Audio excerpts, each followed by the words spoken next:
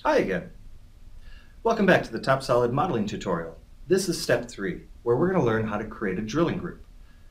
To do this, we're going to start by creating a sketch and constraining some points exactly where we want our new drillings to go.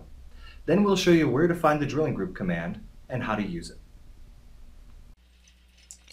Okay, welcome back. Now we're going to progress to step 3. Again, I'm going to go ahead and pull my PDF document over and have a look.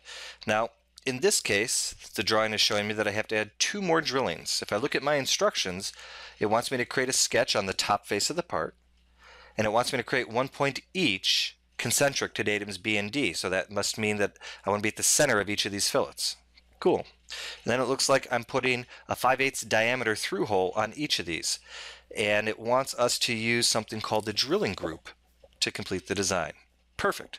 This will be super simple with TopSolid. Let's have a look. I'm going to begin by selecting my face, right mouse button clicking and choosing Sketch. Using the contextual menus is the fastest way to work inside the TopSolid environment. From here, what I want to do is go to the point command, and I'm just going to select on my arc here and here. And what you'll notice is the software is smart enough to snap to the center of those for me. This saves a lot of time.